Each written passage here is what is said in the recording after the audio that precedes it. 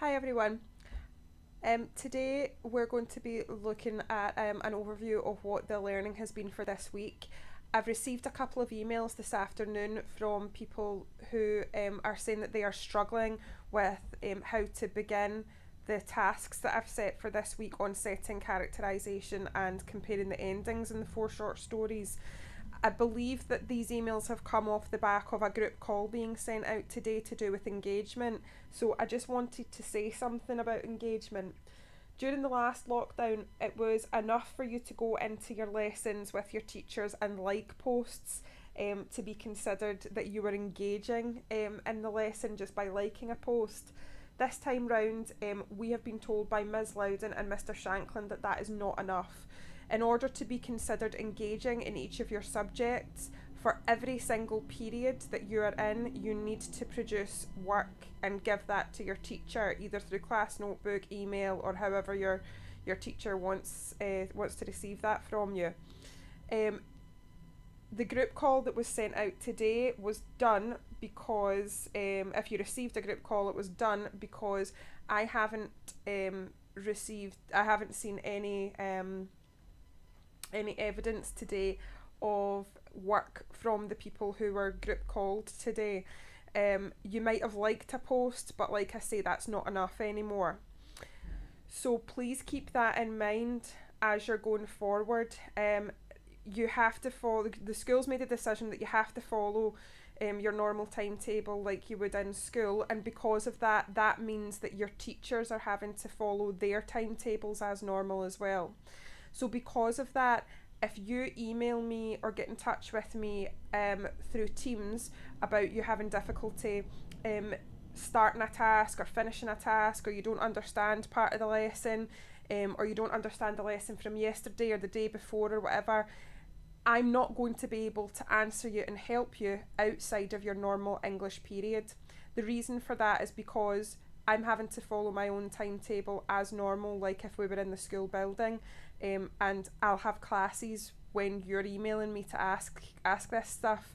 So if you have an issue with a task or a bit of the lesson that I've explained that maybe you've not understood, or maybe you need a more in-depth explanation, you need to tell me during your regular English periods, okay? Just think of the way that you would conduct yourself if you were in the school building. If you weren't in English with me, if you were in another class and you thought to yourself, oh, I don't know how to do that task that I'm supposed to do for tomorrow, would you then leave your current subject and come downstairs to English and interrupt my lesson to ask me a question about what you had done the day before? The answer is that you wouldn't. I don't know any of you that would do that. So in saying that, you have to sort of conduct yourself in the same way online as well. You have to consider that your teachers are going to have other classes, so any questions, any problems, any issues, please bring them up during your timetabled English periods. Okay, now for today we're going to be doing looking at some tasks that I had set you earlier on in the week, because I know that although the majority of people in the class have either finished these tasks or are well on their way to finishing them, there are a couple of people that have flagged up that they're having issues with how to start them. Now please remember that you cannot start any of the tasks without first of all looking at the instructions that I've posted each day in daily instructions on the team, and watching the videos that I've created and given links to in daily instructions.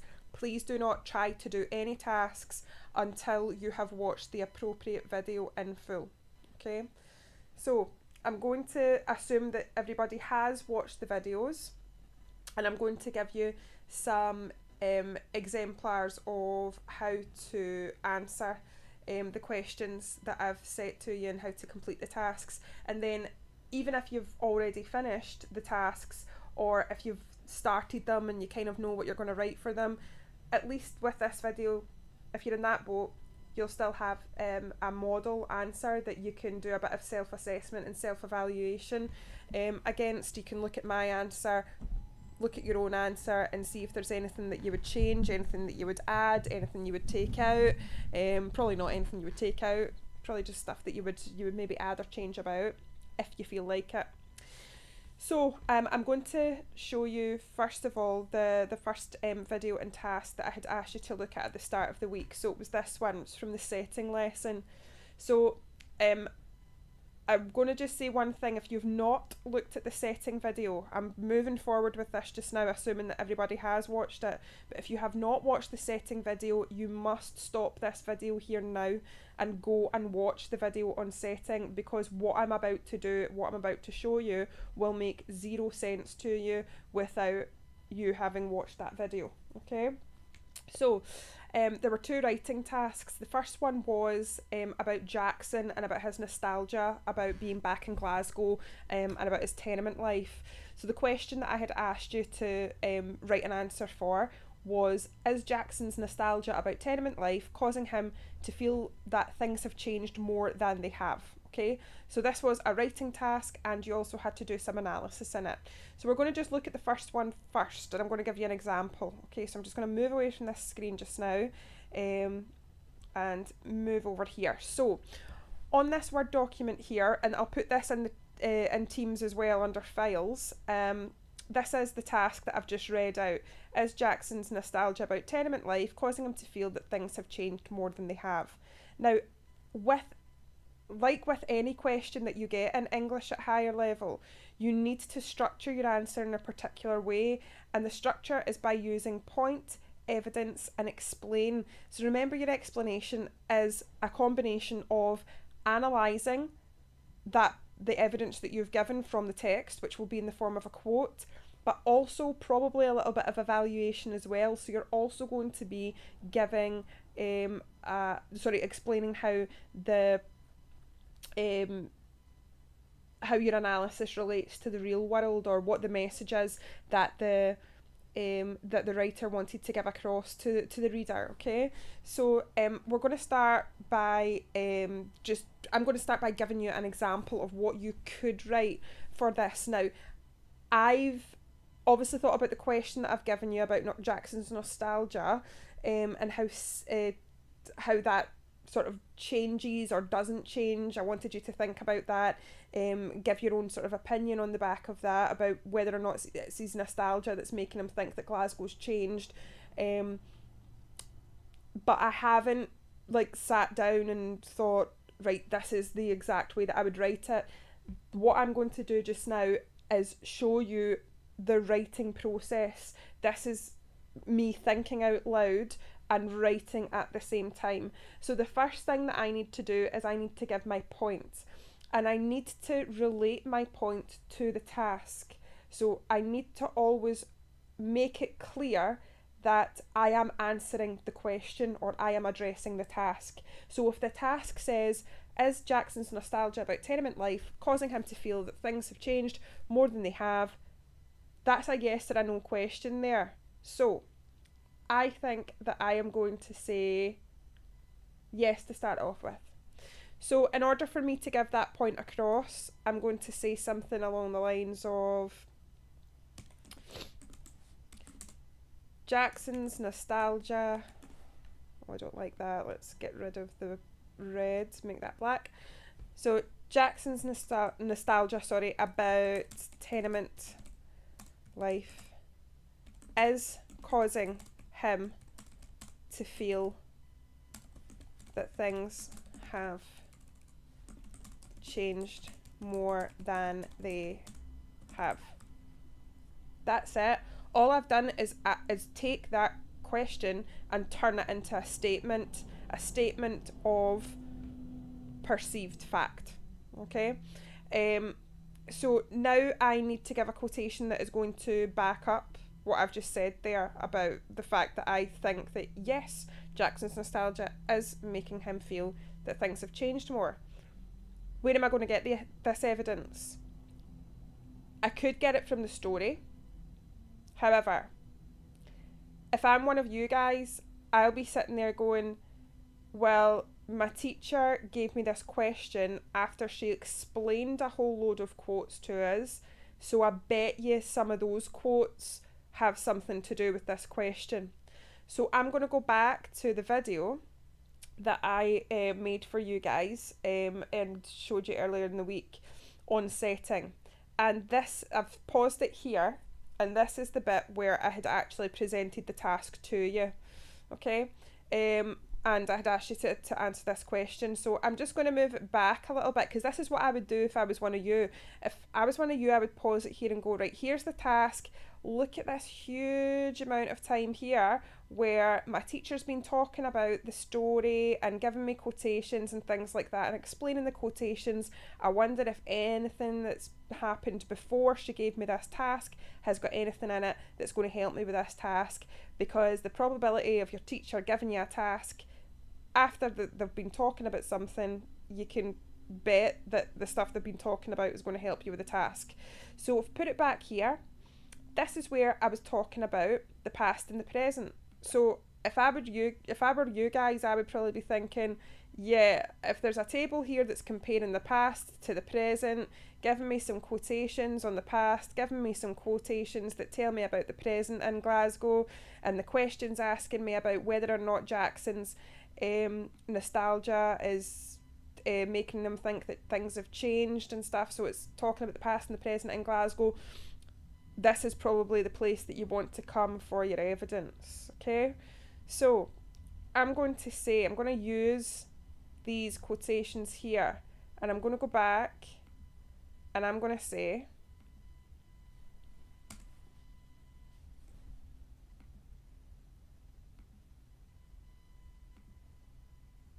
sorry, that's the wrong one, this one here. So I'm going to say here,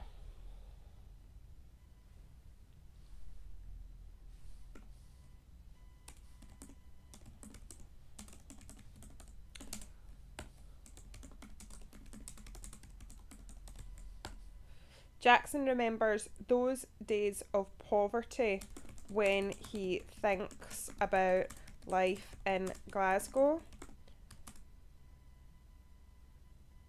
And in the present, I'm going to say when he thinks back, because that'll indicate the past if I say back. And in the present, he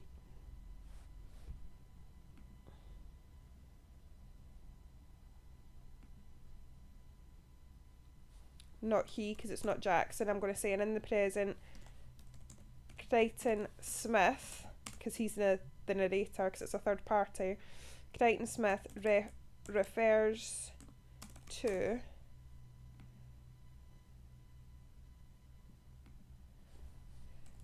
the Jacksons walking into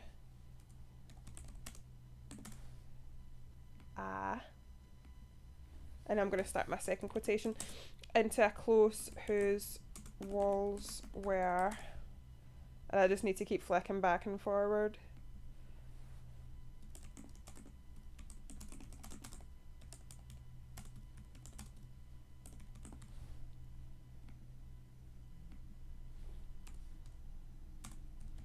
Pitted with scars. Okay. Loads of spelling mistakes there. There we go. So Jackson remembers those days of poverty when he thinks back, so I'm referring to the past, about life in Glasgow, and in the present, Crichton Smith refers to the Jacksons walking into a close whose walls were brown above and dirty blue below, pitted with scars. So here I'm going to explain what that shows about, I'm going to refer back to the question about what that shows about Jackson's nostalgia and how I think that that has caused him to think, his nostalgia has caused him to think that things are different when actually they're pretty much the same. So I'm going to say this shows, and I want this to be black again, this shows that Jackson remembers Glasgow as a place, and remember, you don't want to use the words of the quotations in your explanation, so I kind of naturally want to use the word poverty again here, but I can't because that's part of my evidence. So I need to put that into another way. So this shows that Jackson remembers Glasgow as a place that was difficult to live in due to the fact people didn't have much money and living conditions were, I'm going to say, hard and dirty. That's him talking about the past, but I've asked the question of how his nostalgia has caused him to feel that things have changed more than they have. So I've referred to the past, but now I also need to refer to the present. So now I'm going to say, now that Jackson is back in Glasgow, we see him entering a tenement close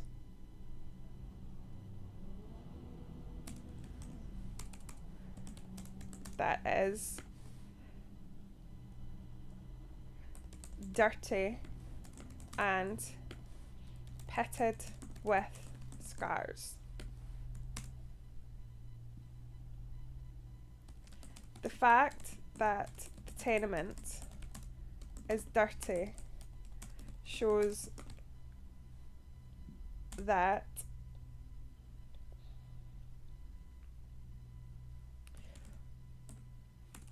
life in Glasgow is still rough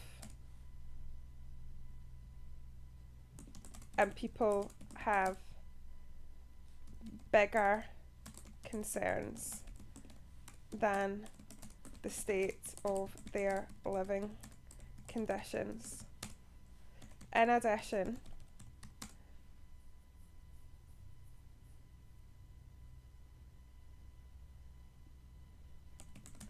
the fact that the close is scarred with what we imagine to be scores in the walls indicates that the tenement is damaged and hurt. This has implications of the people who live here being damaged and hurt as well. This is something that Jackson is more than familiar with due to his own experience of living in, and I'm going to quote it, poverty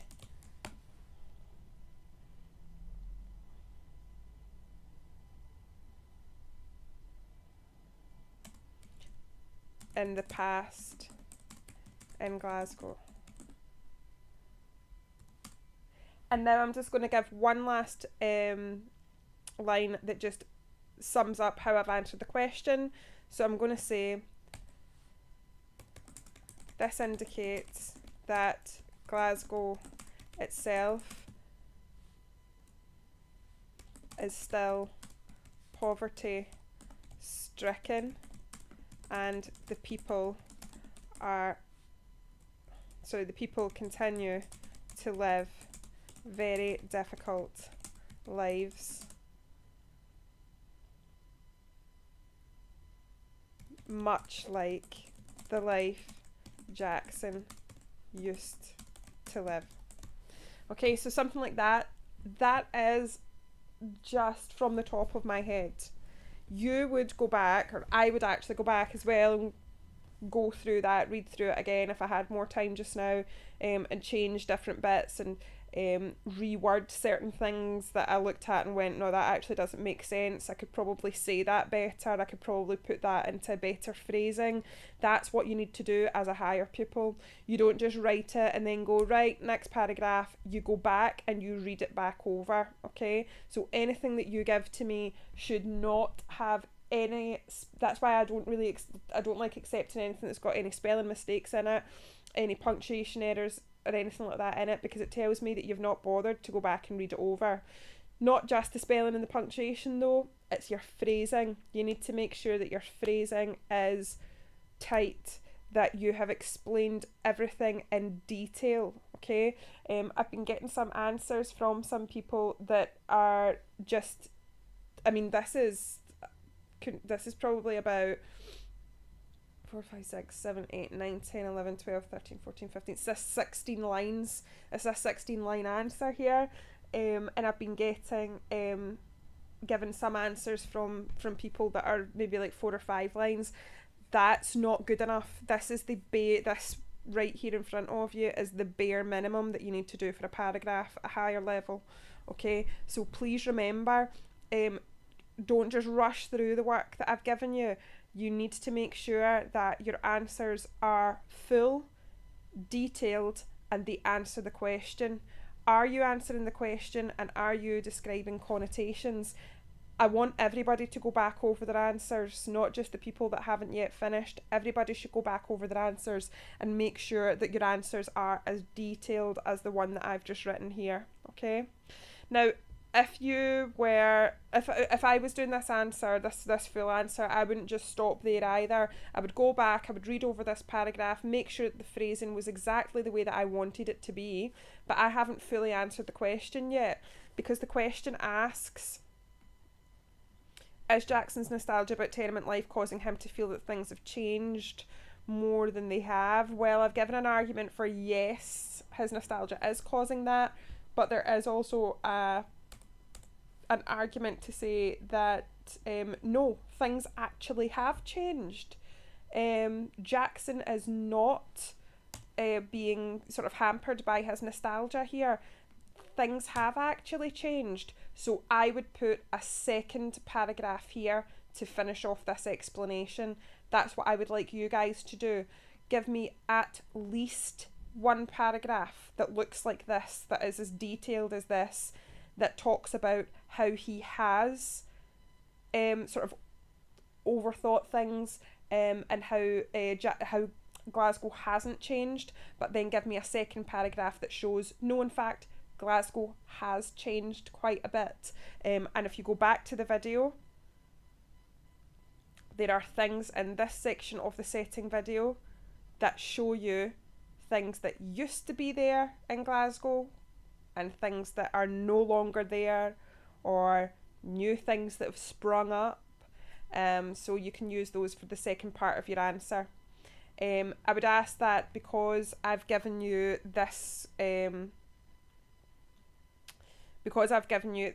piece of evidence here, I would ask you to find your own piece of evidence for this argument about Jackson's nostalgia is causing him to feel that things have changed more than they have. Okay, so use something else for that and then argue the other side of it. Okay, so I'm going to put this up on Teams so that you can look at it and you can see it in your own time.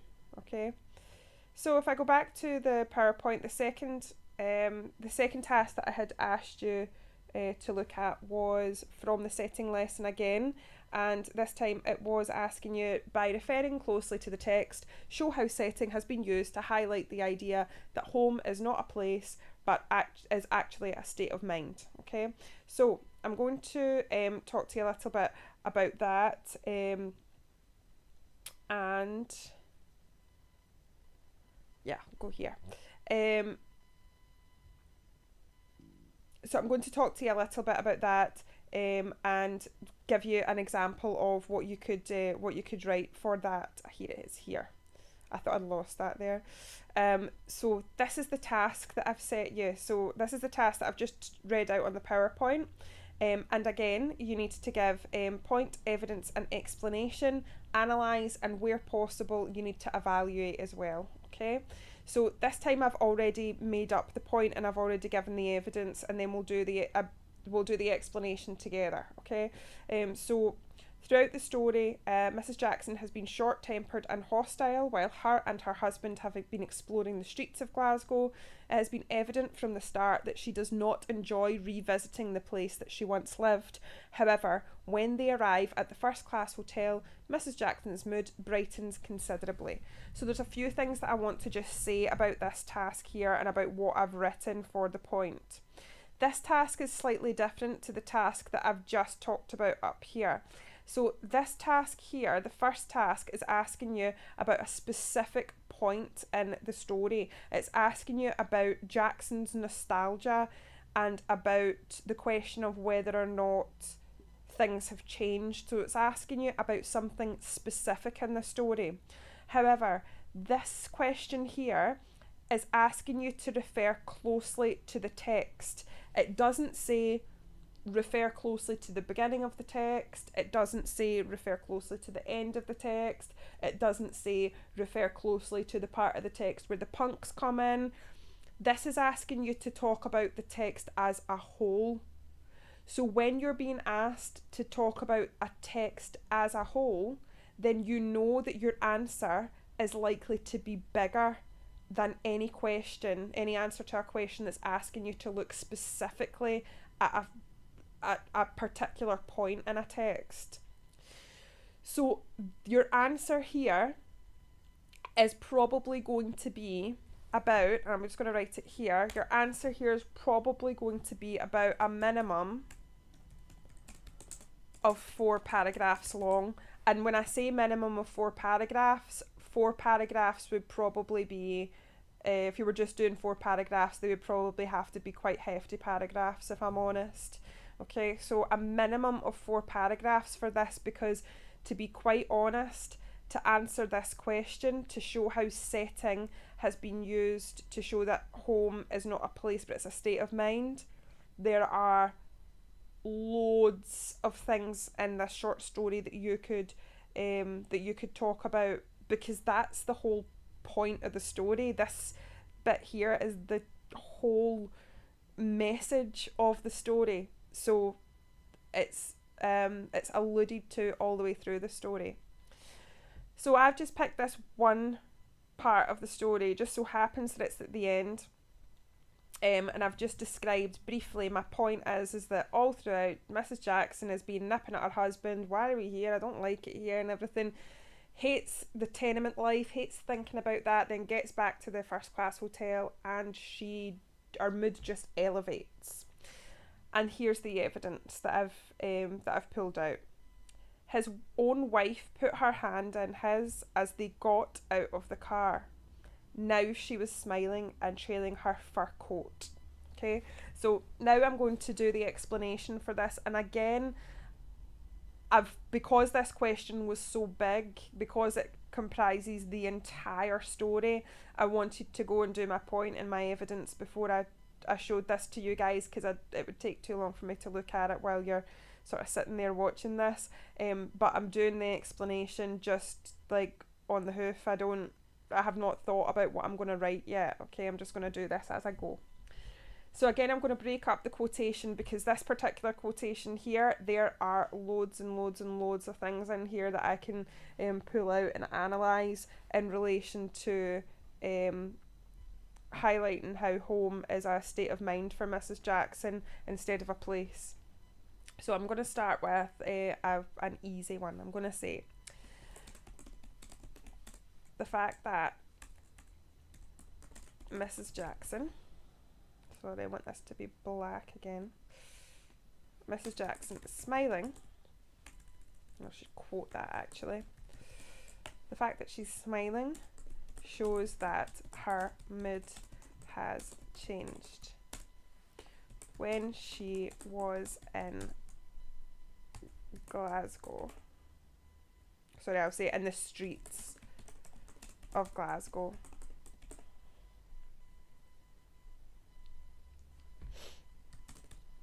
she was extremely uncomfortable and unhappy But now that she is in a first class hotel, and remember the first class hotel is still in Glasgow, so it's got nothing to do with the place, it's got nothing to do with the city. Now that she is in a first class hotel in Glasgow,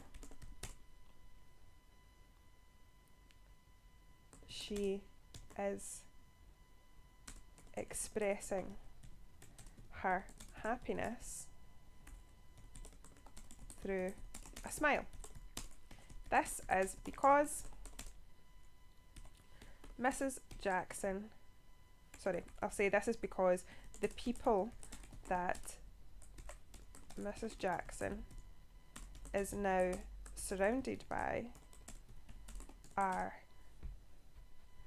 of a similar social standing to her, and this makes her feel happier and more comfortable than being out in Glasgow streets, being surrounded by people of a lower social class than her. So that's me just analysing the quotation of smiling. But there's other parts of this that I want to talk about as well. So I also want to say, I'll say in addition, all throughout the story, Mrs. Jackson has displayed contempt for her husband,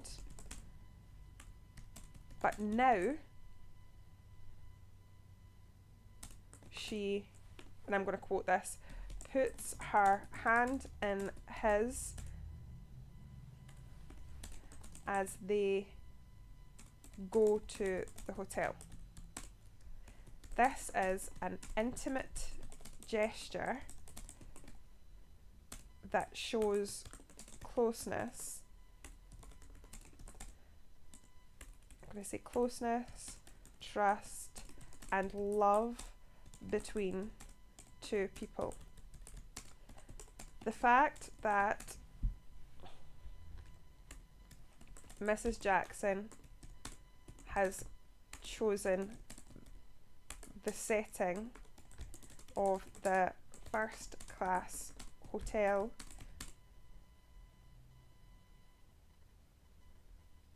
to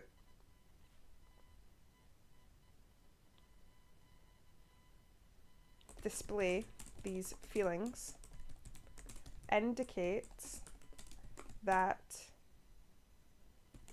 her mental state is now more at ease because she is now surrounded by people she perceives to be more like her.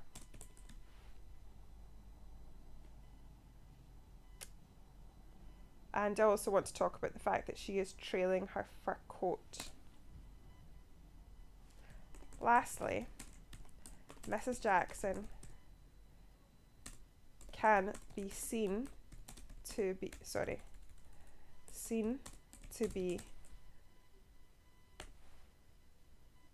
trailing her fur coat, and I know it doesn't say trailing, but it's fine. So she can be seen to be trailing her fur coat, whereas now I'm going to compare it to a bit earlier on in the story. So this shows the importance of knowing the full story. So if you've not read the story in a while, go back and read it. Very, very important that you know the story and you can remember certain bits of it, because that helps you with analysis. So lastly, Mrs. Jackson can be seen to be trailing her fur coat, whereas earlier in the story she holds her coat around herself, evidently afraid of getting it dirty on the streets of Glasgow.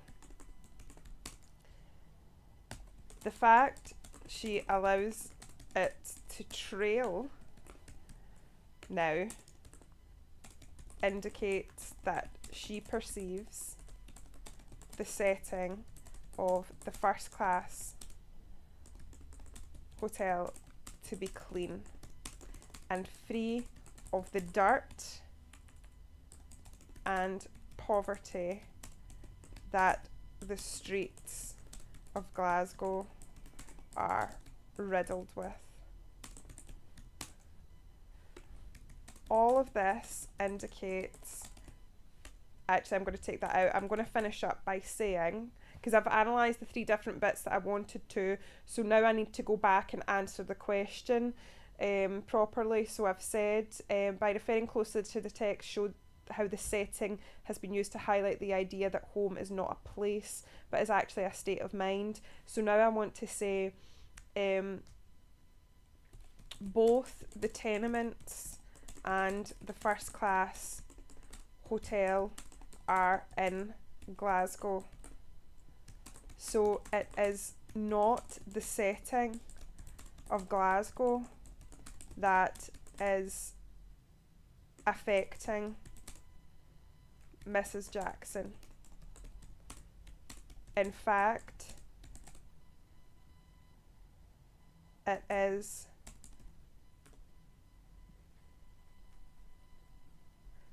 the way both areas make her feel as a person due to the people she is, the people and comforts, I'll say, and comforts she is surrounded with. The tenements remind her of a previous life where poverty was prevalent, and this makes her uncomfortable. However, the first class hotel is clean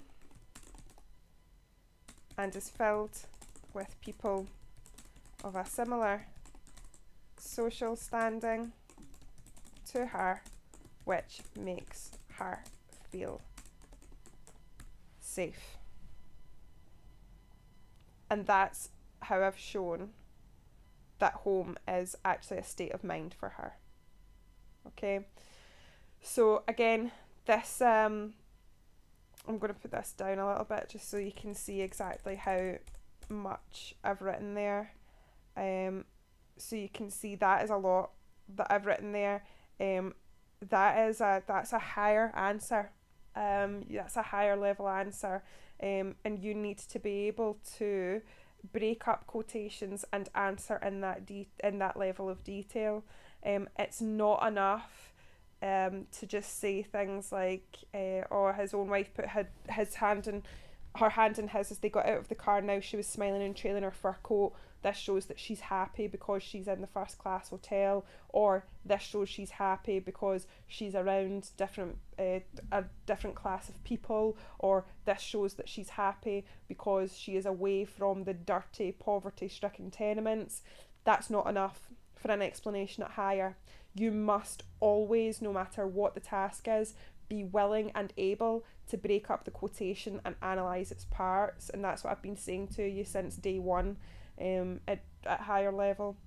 So please make sure that you do that, and I'm going to put this document with this answer and the answer that I did for question 1 or task 1 up here. I'm going to put this on the Teams page. Okay, now if I go back to this PowerPoint here, those were the 2 tasks for setting. So if you haven't completed those tasks yet, please do that, and please put your answers up on class notebook or email them to me if you've not done that already. The second task was for the characterisation lesson. So again, you need to watch the characterisation video if you've not done that already, and then complete the worksheet that's titled Characterisation of Jackson, and then complete the worksheet that's titled characterisation of Mrs. Jackson, and both of those documents are in the Scottish Set Text folder in the files section of Teams. I'm not going to go over answers for those because it's quite sort of self-explanatory what you need to do for that. If you have a look at the tables, at the worksheet here, I've given you examples here, and that's for one character trait. So characterisation of Jackson, he's in control and dominant, giving you a couple of examples, and then you need to just fill in the blanks and then do it for character trait 2. There's a couple of examples, fill in the blanks. Character trait 3, fill in the blanks. Okay, so I'm not going to go over how to write answers for those because I've already given you examples there. The last lesson that I had asked you to look at was the comparison lesson on the endings of the short stories. I think I fixed the Microsoft Forms quiz today, so please go on to the Microsoft Forms quiz. That's just asking you to remember some of the stuff that I've talked about in the video lesson for comparison lesson on endings. So again, you need to watch the video first and then do the tasks. So it's always video first and then do the tasks. So watch the video on the comparison lesson on endings, then do the Microsoft Forms quiz. Again, I can't really give you any help with that because it's just questions, you put in an answer and then it'll come back to me. And then the second, well, I should say number 2 there, the second task is, by referring to all the short stories, explain the impact of the endings on the reader. Again, because this is asking you to refer to all the short stories, you know that your answer is going to be quite hefty. It's going to be quite big because you need to explain the endings of all of the short stories, okay? Again, you're not going to know how to do that without watching the video on this first, so you must watch that video before attempting this task, okay? Now, for this second task here, again, you need to be using P paragraphs.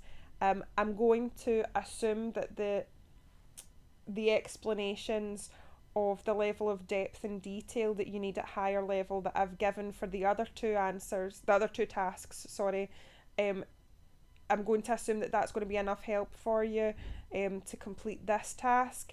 But like I said at the beginning of this video, if you have any trouble whatsoever in how to start this task and how to construct your answers and how to construct your phrasing, if you want to use better vocabulary, if you're not sure where you can find a quote or something like that, then please ask me during the lesson, okay?